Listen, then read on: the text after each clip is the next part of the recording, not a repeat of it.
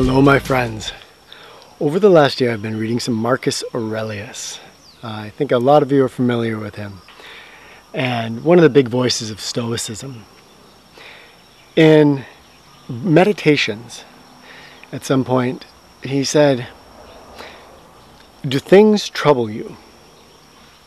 If so, change your opinion of them. You'll be like a mariner," he says, "who's leaving troubled seas and coming into a calm and peaceful bay." When I first read that, it really stood out for me. It really struck me. And the reason is that I feel like one of the core issues that we humans face is this dissatisfaction with life. We're always looking out and blaming the externals and saying, well, I'm dissatisfied because I don't have enough money, because this person was mean to me, because this is happening to me. Very poignant for us here in our Hawaii adventure. And as we look forward and start pondering, what are we going to do next? And kind of thinking, could our whole family become more adventurous and start exploring the world in new ways? Because that exploration comes with all kinds of discomforts. So does regular life. Going to work, getting caught in traffic, just navigating the relationships that we have in life. All of these, it's very, very easy to look and say, the external is where the problem is, and that is making me unhappy. So the external controls my internal. Now, unless we are ninja Jedi Zen masters, that's going to be true to some extent. I've been exploring this stuff and working with it my whole life, and externals still can have a profound effect upon me. But if we hear Aurelius's words, it can take us in big steps towards being less influenced by the external and having more of an internal base, a foundation from which we can work. Some examples are in order. The other day, our family, we were doing our family meditation, and our youngest, Liliana, she is 6 now, and she has a lot of trouble sitting still. Her body's very squirmy, and she was lying down next to me, and she had her feet up on my lap, and her feet kept kind of moving and kicking a little bit. As I was sitting there trying to peacefully meditate, I found myself, I'm trying to peacefully meditate. I want to be in that safe, peaceful harbor, or safe, peaceful bay that Marcus Aurelius was talking about. But her feet are annoying me and creating an issue inside of me. So I was externalizing it and thinking, Liliana, can you stop? But then there was the shift. If I can change my opinion about this external, then everything changes. And so I switched into gratitude and thought, wow, how amazing that I have a 6-year-old daughter that wants to meditate with me and to be close to me, to be in contact, physical contact with me. And that joy of being a father and being close to my daughter and having that connection. Then suddenly her feet there, right here on my leg, were a joy. It was an integral part of the experience and actually made my meditation better. So the same external, the little kind of kicking feet, what was my opinion of that external? In the first case, I don't want it there. It is disrupting my meditation. In the second, gratitude. Another way I could have changed it is to say, this gives me a chance to be extra diligent in my meditation because there's something there that could disrupt my state of mind, and what a good chance to be peaceful and placid and find my peace with that thing. You see how this works? As parents, if you're a parent, our children are going to go through all kinds of different stages. And with Mirabelle, for instance, there's been times when she kind of has gone into an anxiety or anger kind of phase. And for a few weeks, it'll feel like, oh my gosh, where did our peaceful daughter go? Because, wow, she's super snippy.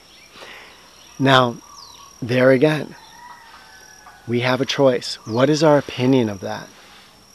In the one instance, I can cause myself a lot of self-anguish by saying, I want her to behave in a different way, and she's not behaving that way. I set up expectations. So there it is. I want this to be looking like she's peaceful and meditative, and I want other people to see her and be impressed by how peaceful she is. That's going to say something about our parenting. And then, what do I create inside of myself? Alternatively, I can look at that and I can say, she's going through growth and development and exploration. And that's such a good thing, that she has this opportunity to grow and to not have people that are saying you're wrong for exploring her feelings and her emotions and finding her own ways to work through these difficulties. Then we can still help her through that, especially if it's something she wants to get out of, which she always does. But we, Rebecca and I, don't have to have internal just like tension eating at us all the time because we want things to be different. A final example that you can probably relate to, maybe not the first part here. This has to do with Rebecca when she was breastfeeding the girls, and Mirabelle especially, who stayed nursing for a long, long time and really was connected with Rebecca and did not want to leave her side at all. The part you can probably relate to is that meant a lack of sleep for Rebecca, a profound lack of sleep. She was trying to get through the night and just have one night of sleep, but that did not come. Night after night after night, broken sleep when she would get woken up, sometimes every 45 minutes. For a long time she fought this. She wanted to get a whole night's sleep. She read books, she watched videos, trying to find any way that she could rearrange things so that Mirabelle could sleep through the night and Rebecca could too. Everything failed. Here was the external, it was eating her up, and she was trying everything she could to change it.